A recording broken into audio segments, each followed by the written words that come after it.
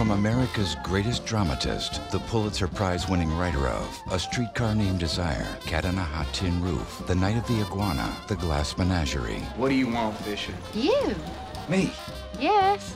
Why? To escort me to these agonizing parties. Lost for 50 years. At last, Tennessee Williams' screenplay can be experienced for the first time ever. The Loss of a Teardrop Diamond.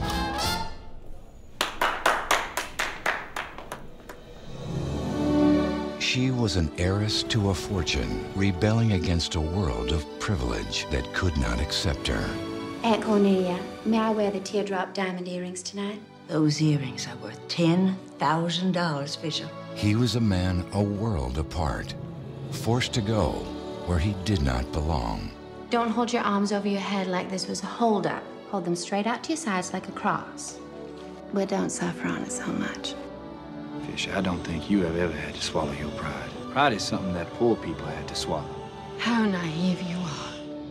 Who is that common-looking tramp talking to my escort? My cousin.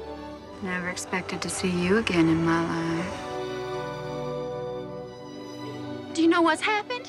One of my teardrop diamonds has fallen off. It could have dropped in a pocket of your jacket. Search the pockets. You don't understand me yet, Jimmy. Does anybody? Nobody I know of, to tell you the truth. Strong people with character like you, Fisher Willow, don't care about losing a teardrop diamond. You must have gone crazy.